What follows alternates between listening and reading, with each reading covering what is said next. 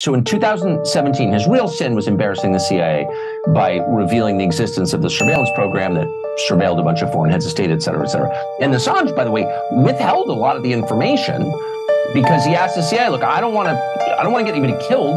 So here's what I'm about to put on WikiLeaks. Tell me if any of it is too far. They wouldn't respond. Anyway, but the CIA found the guy they believed leaked that information to WikiLeaks, and they charged him with that crime. Imperiling American national security. A jury did not convict him of that. But guess what happened next? He got busted for kiddie porn. Can you believe it? The guy who offended the CIA turned out to be like a huge kiddie porn guy. They found it all in his computer, amazingly. And he's in prison now, and he'll be there for the rest of his life. There is a remarkable connection between there's an overlap between the following sets. People who love kiddie porn and people who offend the regime. Have you ever noticed that? It's amazing.